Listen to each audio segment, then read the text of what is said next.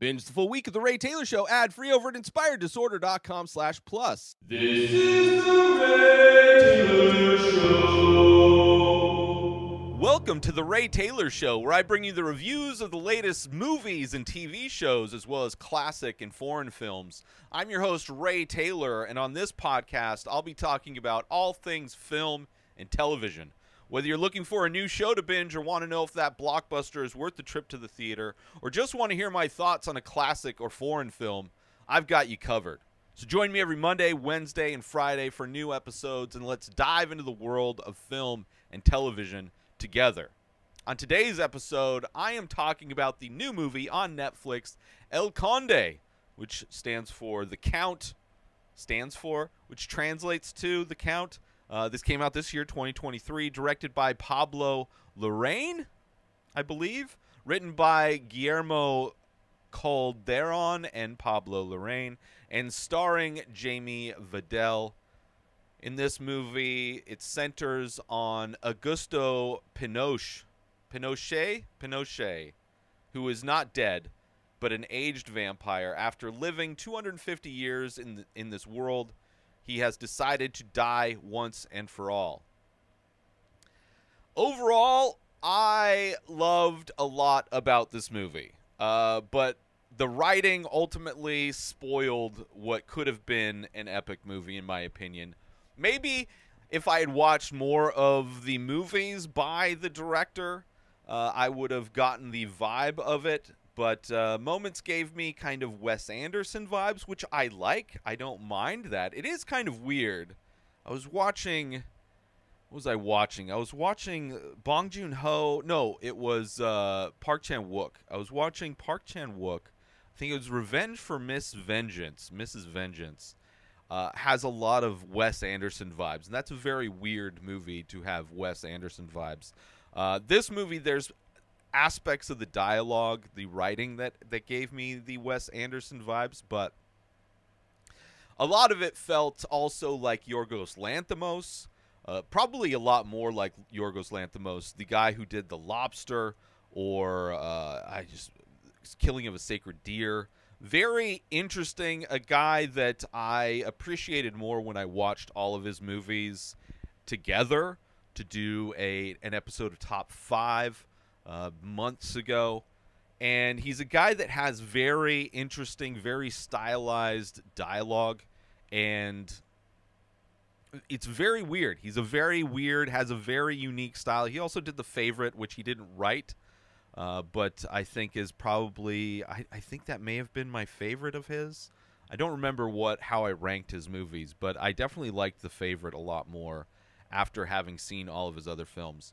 But definitely this movie has Yorgos Lanthimos vibes. So if you're a fan of Yorgos Lanthimos films, then you may really enjoy this. Yorgos Lanthimos, Wes Anderson, directors I appreciate. Definitely appreciate them more after I see their films back to back. But I wouldn't necessarily recommend this movie to anyone unless they are that kind of particular fan of movies. If they particularly like those kinds of strange, interesting, unique films that have very unique dialogue and acting and writing. But visually, this movie was amazing. I loved the aesthetic of this film. It's black and white for 99% of it. A lot of it, especially in the opening, a lot of close-ups, shallow depth of field. The beginning of a great blend of kind of art house and supernatural. But eventually I just didn't know what was going on. There were moments, at least, where I didn't know what was going on as new characters come into the story and different things start happening. What is going on? Ultimately, I figured out for the most part. It just, tonally, this movie kind of felt all over the place. Part of it is like a beautiful visual style with supernatural elements, obviously a vampire. There is some graphic violence in moments, and then there's this really dry sense of humor in this movie as well. So it's like all of those different tones and ingredients don't really mix well for me in this movie anyway. But the premise of this movie is super interesting. It's basically like, what if a fascist dictator was a vampire? That fascist dictator was Augusto Pinochet, who was a Chilean army general who seized power in a military coup in 1973. He toppled the democratically elected socialist president, Salvador Allende. Following the coup, Pinochet established a military dictatorship that ruled Chile until 1990. And let me tell you, if you would be surprised that the United States helped in that coup, then you would be right.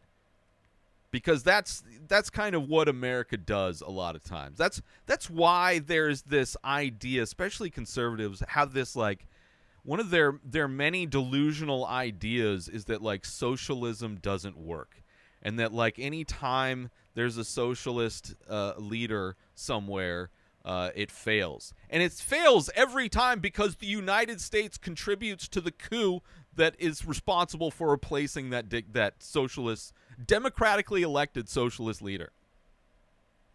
And that's what happened in this movie. And that is our vampire, which I'm not very knowledgeable about history, let alone history from other countries. You know, it's a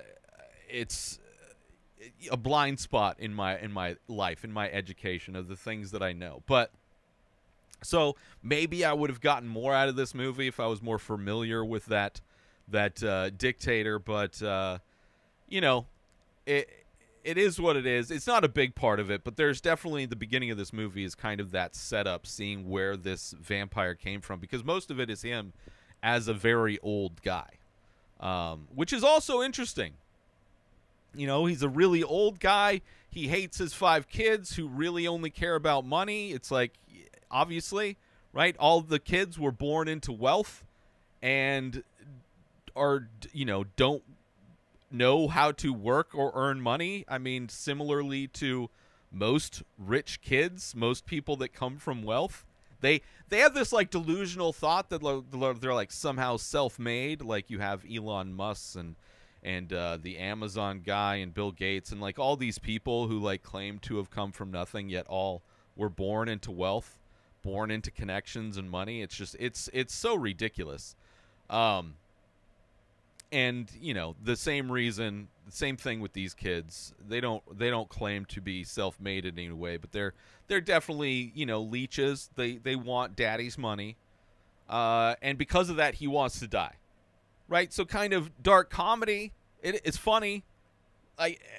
Like maybe if they didn't include the historical tie-in with him being a fascist dictator, who's like life goal, I guess, as a vampire is to topple liberal and socialist movements in the world, you know, making him a very unlikable guy. But then, you know, he has these horrible kids that are even more unlikable because they are, like, just useless parasites. I don't know.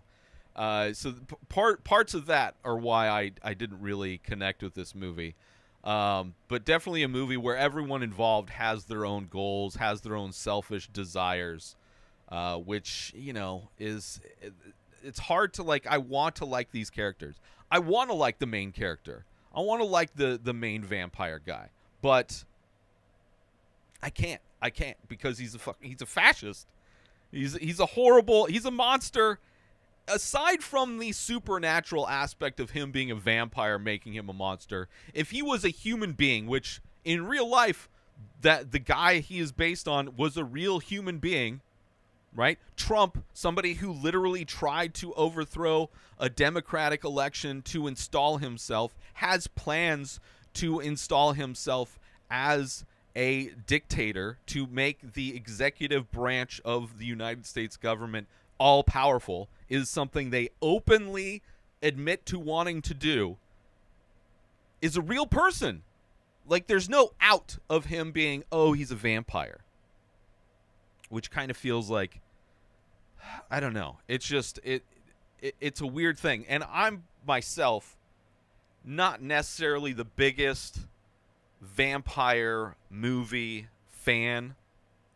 I'm very picky when it comes to vampire movies. I'm very picky when it comes to war movies, which has a lot to do with political figures doing things, right? Very picky with those types of genres. So having those genres in this make it tough. And a big part of that, not only just the vampire aesthetic, but also the movies that use the Christian or Catholic religion as if it's a real thing that actually has real world effects on things. I'm not a big fan of those movies either. And there's a big chunk of horror movies that kind of have that Christian religion is real kind of a thing, right? Exorcist movies, obviously. Many of them. And it's usually a downside for me because, like, I don't, like, there's, like, those religions make real life for a lot of people a living hell. So just turning them into some fantastical thing doesn't necessarily help me particularly get into the movie. Let's take a quick break from this episode to talk about Attention all Ray Taylor Show fans! We're excited to announce we've just released a line of exclusive merchandise featuring original artwork inspired by the show. Our high-quality shirts and biodegradable phone cases are a perfect way to show your support for the show and make a great gift for any fan. Plus, with each purchase, you'll be helping us continue to bring you great content. So don't wait. Head on over to inspireddisorder.com now and check out the full collection. Thanks for listening, and we hope you'll show your support by grabbing some Ray Taylor Show merchandise today. And now, let's get back to the show. I do want to get into spoilers, talk about specific moments and things that I liked and didn't like of this movie. I really wanted to like this movie. And starting off, I'm like, watching the beginning of this movie, I'm like, this might be my favorite movie of the year. This might be on my top 5 movies of 2023 that I will record in January. But then the middle part of this movie really didn't like, and then it gets better at the end. But definitely a movie I really wanted to like and had was hopeful, but ultimately disappointed. But let me get into spoilers, talk about those specific stuff. So if you don't want to hear the spoilers for this movie just came out on Netflix. If you have Netflix, who doesn't have Netflix really? Unless you lost access to Netflix recently. But it's on Netflix, so go over there to check it out and come back if you want to hear my thoughts. But for those that want to hear them and don't mind spoilers, here we go. Let's start off with some stuff I liked, right? The vampire story, surprisingly, I actually liked. I thought it was a very unique, very, like, super grounded. I mean, just to see the vampire stuff filmed and displayed in this very beautiful way, this black and white, just like, the compositions are great, you know, kind of feels like, in many ways, almost like an A24 horror movie, like the Vivitch, or those types of movies where it's like the visual aesthetic is really good, and then there's also the supernatural element. So many amazing shots in this. The kind of origin story for this vampire, we see him, he's an orphan, right, doesn't know whose parents are, grows up in an orphanage, eventually as he gets older bites a prostitute, and then there's this great scene where these other prostitutes and a priest come in and they're going to kill him. Like, the priest has a wooden stake and the prostitutes are going to hold him down, but then the priest gets the stake stabbed under his chin, and then one of the prostitutes just gets her head bashed in, very graphically bashed in. And you see her laying on the ground, and you see multiple shots of this giant mallet that this vampire guy has bashing her, and it looks like a caved-in skull. And it's like, so I'm watching this movie, and I'm like, interesting aesthetic. None of the comedy stuff has shown up yet, unless you got really messed up sense of humor. But you have, right? You have the super graphic bashing of the skull, kind of an action-y moment, very graphic. I'm like, oh, this is going to be amazing. This is going to be like unlike anything. And it doesn't end up being that way for parts of it. But after that, we see he's in like France. Marie Antoinette, I believe, gets beheaded. Her head gets, in the guillotine. And the kind of presentation after her head gets chopped off is very gnarly, which it's surprisingly many beheadings in this movie. But the scene that happens right after the beheading where he goes to, after everything's cleared out, he goes to lick the blood off the guillotine. I was like, this movie is amazing. Like the things that it's showing, the visual style of it, everything. I was like, I am totally in. Right? And I usually don't like movies that have like I said, the Christianity, Catholicism, as if it's a real thing, as if God actually does anything to stop bad things from happening.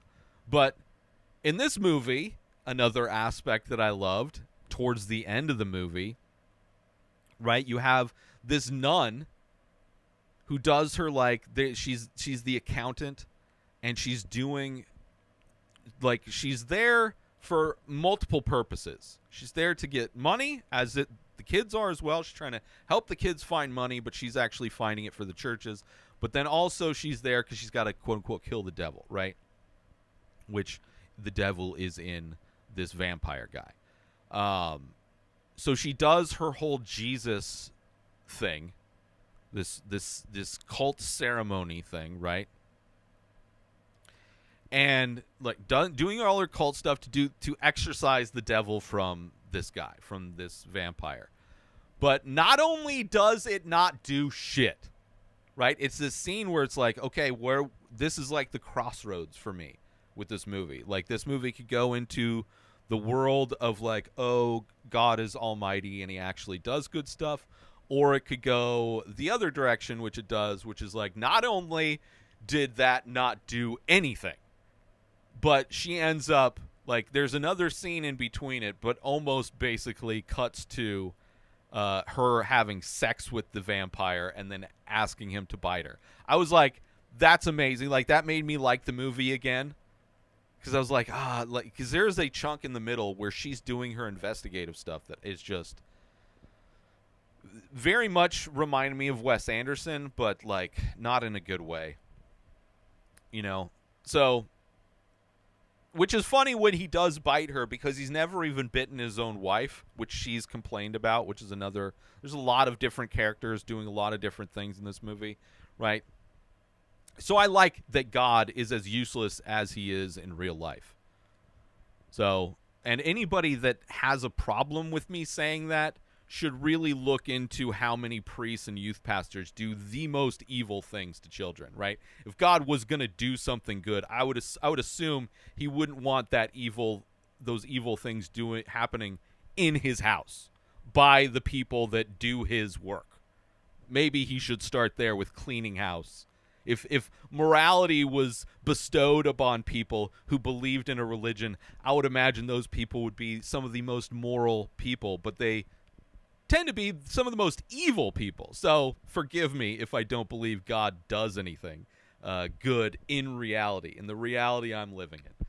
But anyway, her learning after she's bitten, kind of like the next scene after that, another one that I love, is her learning how to fly. All of the flying scenes in this are amazing.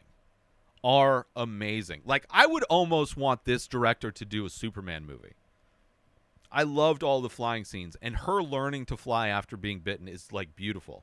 It's just so beautiful.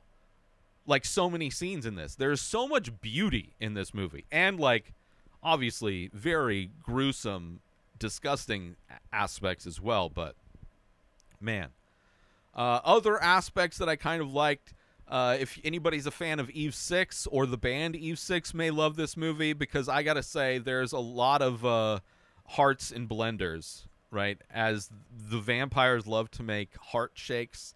They put hearts in blenders and blend them up and drink them.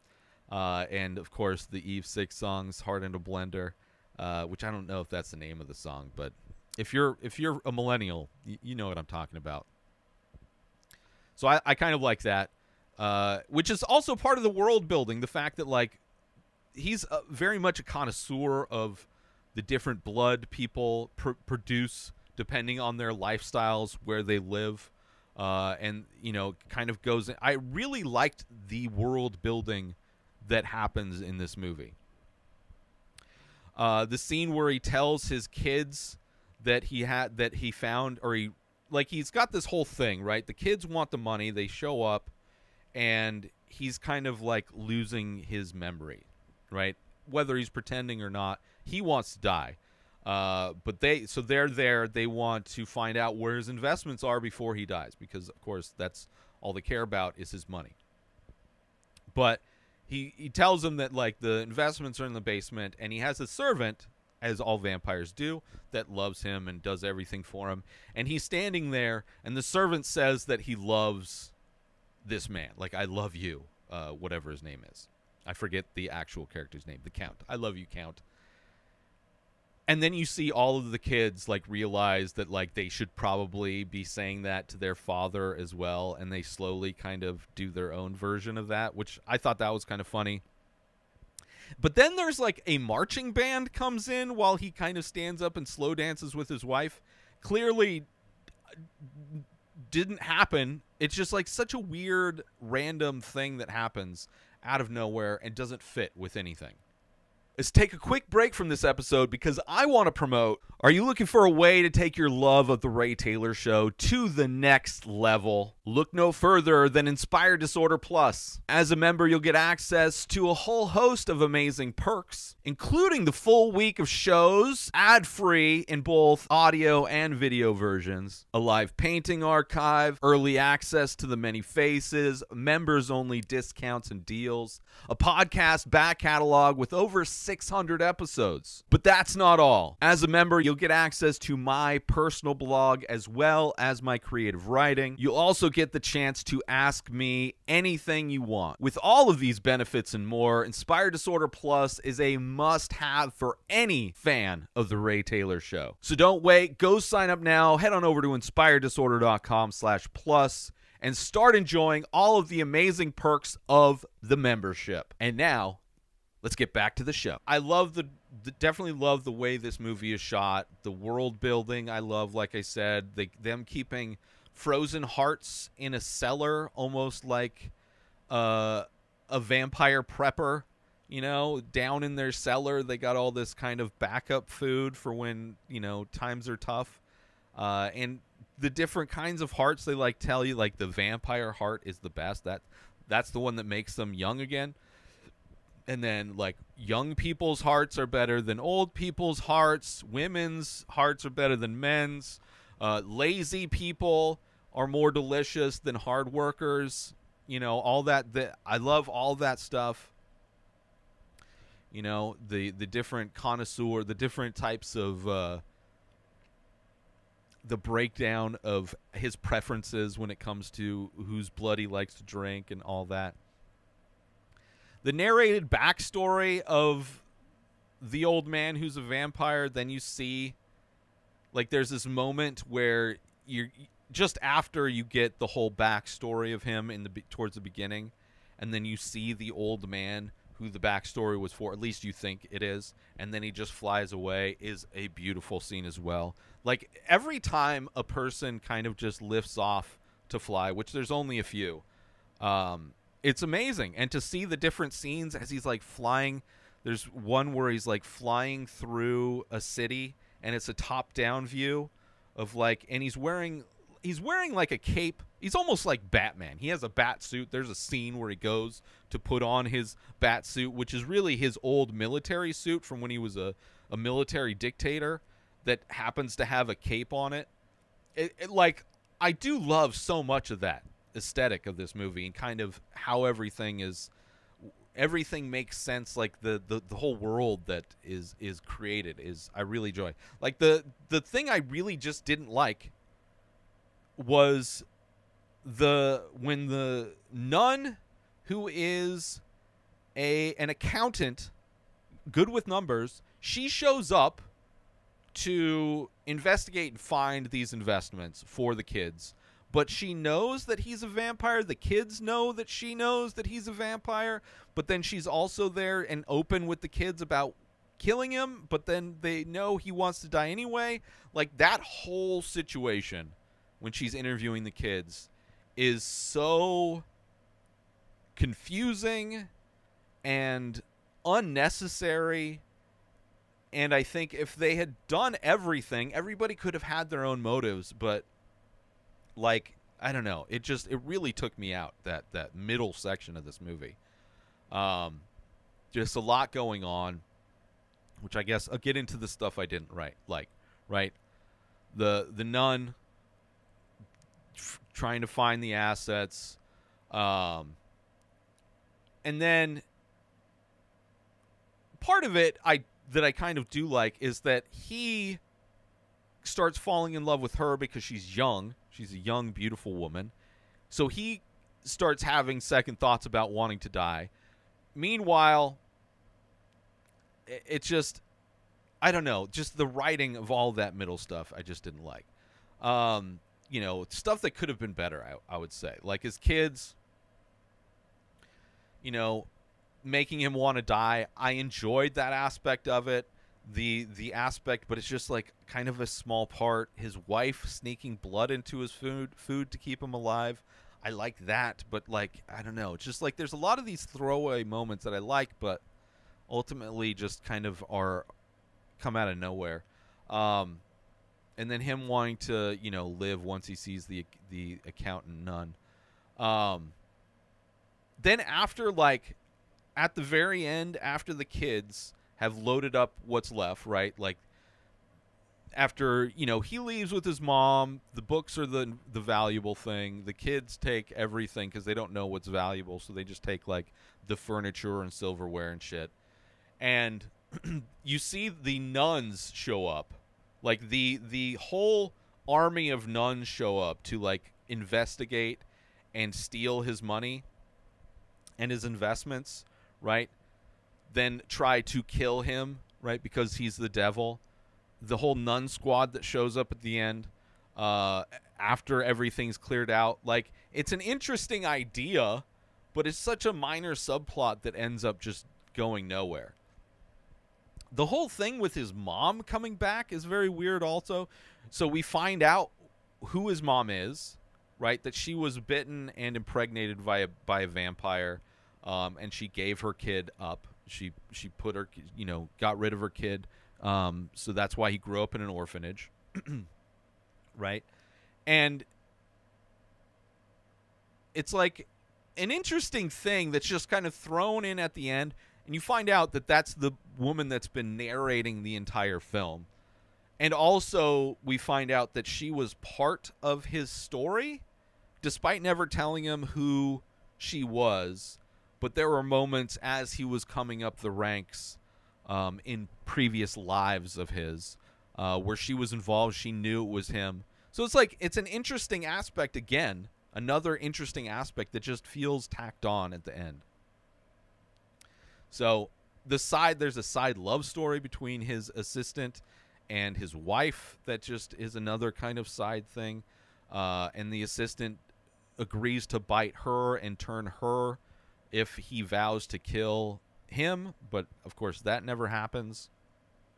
All the beheadings and stuff were pretty great.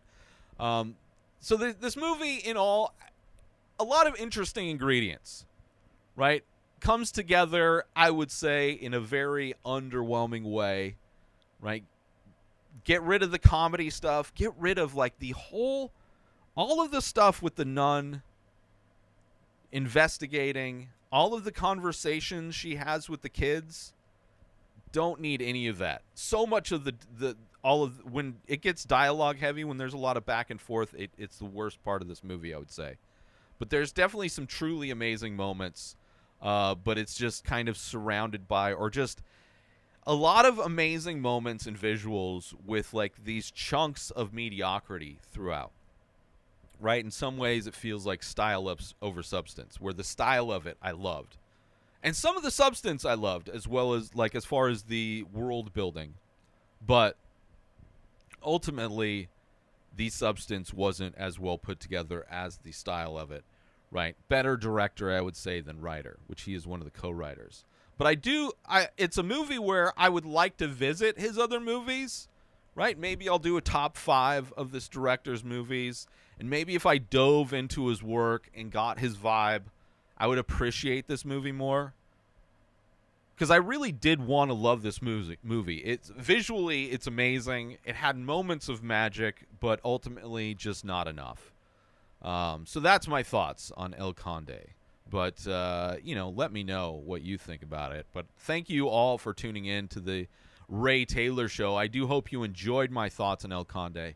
Don't forget to tune in every Monday, Wednesday, and Friday for more movie and TV show reviews, and join the conversation by leaving a comment or rating on your favorite podcast platform or over on youtube.com/inspireddisorder.